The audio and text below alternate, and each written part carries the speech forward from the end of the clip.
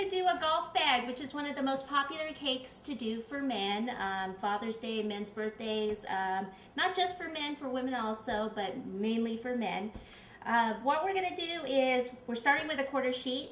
You can pretty much do this with a quarter sheet or a half sheet, depending on how many people you're going to feed.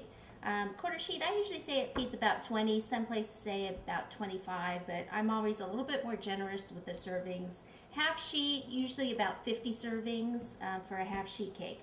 A lot of times it's best just to take some buttercream to use it as a guide.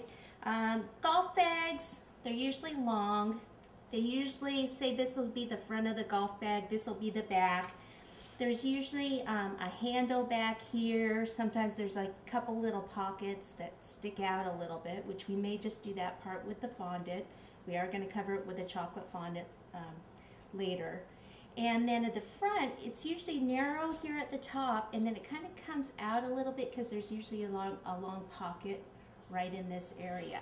So what we want to do is just take the bag of buttercream. There's no tip or anything on it. And what I do is usually just kind of take this and I start like about here and whoops, come on out a little bit. Okay, and the nice thing about this, if you don't like the way your line looks, or all you have to do is erase it like that and then start over again. That's why I use a white buttercream. That way it doesn't matter. But I'm just going to go ahead and draw back right over the same spot. Now we kind of take a look at it, and I need to move some of this cake actually up here. So I would need it to be that long. So that's not going to work because that's going to be too short. So what I need to do is actually go ahead and bring it in a little bit more here. And then I can go ahead, I'm going to take some buttercream and put a little bit more buttercream here because that's where I'm going to attach this piece of cake up here. And then I'm going to go ahead and cut just in this area, lift that up, and I'm going to bring that over here.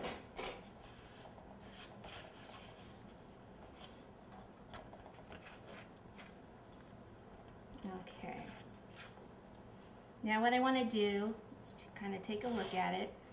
Okay, now this part here, usually the bag is kind of rounded here, so we'll take some of this cake off here. And let me actually turn it this way so you can see where I'm cutting. Okay, I want to cut in, I want to cut some of this out here. Okay, and then I want to come in here. Now usually this separate little pocket is actually usually a little bit lower than the main bag.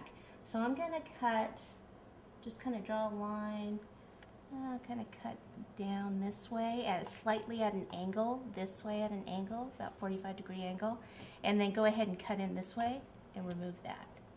And then I can round this part out and cut out that bottom part also.